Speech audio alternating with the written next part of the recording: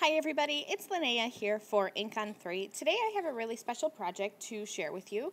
I'm going to be creating a set of cards for my son's teacher, and I'll be using some Atelier inks along with a stamp and stencil combo from Tailored Expressions.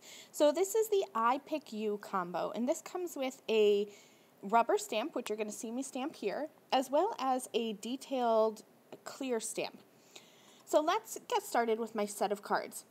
I have a sticky grid mat inside of my MISTI, and I've put that I Pick You rubber stamp onto the lid of my MISTI, and then I'm going to line up my piece of cardstock so that I can be sure that this is going to be centered on my card background.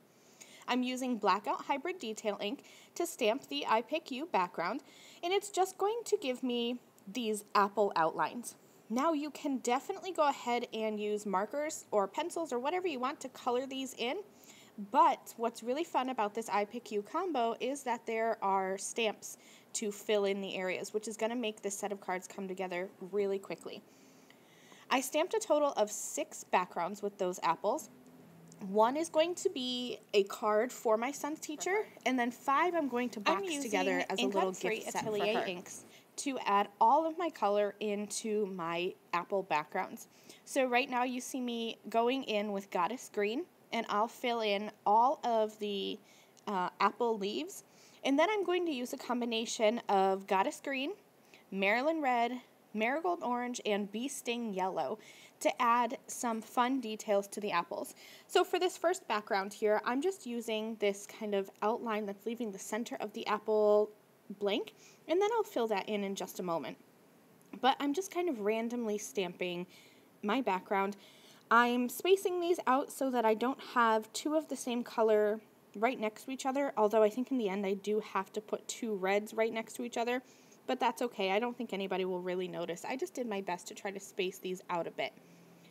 So while I'm doing this, because this is pretty basic, I'm just going to go ahead and keep stamping with those 4 Atelier ink colors, as well as using some Blackout Hybrid Detail ink for my inside details. I thought I'd tell you why I'm making this set of cards. My son is in kindergarten. This is his first time in any kind of schooling or daycare system. So this is his first time with a teacher. And I joined the PTA at my son's school, and right off the bat I noticed how hard teachers work. My son is only in kindergarten, and she works hard every day to make sure that they have fun activities. She has this system of goals put in place where if the kids exhibit good behaviors, they get to what's called clipping up on the behavior scale. And my son comes home every day so excited, telling me about the sticker that his teacher gave him and the words of encouragement that his teacher has given him. In just 3 weeks, he's learned multiple letters of the alphabet, to recognize them, to write them. He's learned so many numbers already. He can write his name. These teachers work so hard, and so I thought that I would put together just this little set of gift cards for her just to say thank you. So I'm moving on now with my cards, and in this I Pick You set, there's a stencil too, and you can go without it, but I thought it would be fun to add these little stripe details in here. So I placed the stencil over my background. I used some purple tape to hold this in place, and now I'm coming in with peacock blue ink and just inking this up and creating lines in between my apples.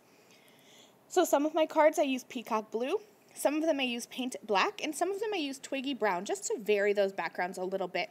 Each one of these cards is different, with different centers stamped in the apples and with the color of the background. So each one of these is different, but they are all a cohesive set. I'm just going to add some finishing touches to my cards now. I thought that I would go simple with a die cut sentiment. So on the card that I'm actually going to give my son's teacher, I'm using a thanks die. This is the Simon Says Stamp script thanks die. And then on the cards that are part of her little gift set, I'm using the My Favorite Things Sweet Hello die set.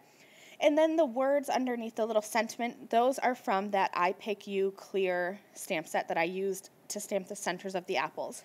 So here are all of the cards. That first one is for me to give to her, and then this whole set I have stamped and created this cohesive little mini note card set and I found 5 red envelopes in my stash, and they matched the marigold red Atelier ink almost perfectly.